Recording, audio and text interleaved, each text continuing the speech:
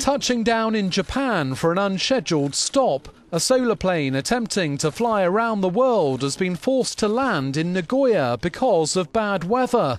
Swiss pilot Andre Borschberg had taken off from Nanjing in China on what was supposed to have been the longest leg of the mission, a 6-day, 8,000-kilometre flight across the Pacific to Hawaii. You know, it's one of these strange moments of life between elation and disappointment.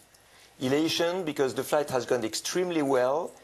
It's the longest flight ever of a solar airplane, going through the night, longest duration, longest distance. On the other side, the window to reach Hawaii has closed. It's a delay, of course, that disappoints us, but in a moment where everybody is extremely happy of the behavior of the plane. Solar Impulse 2 is making its way around the world without using a drop of fuel. It set off from Abu Dhabi in March and has so far made scheduled stops in Oman, India, Myanmar and China.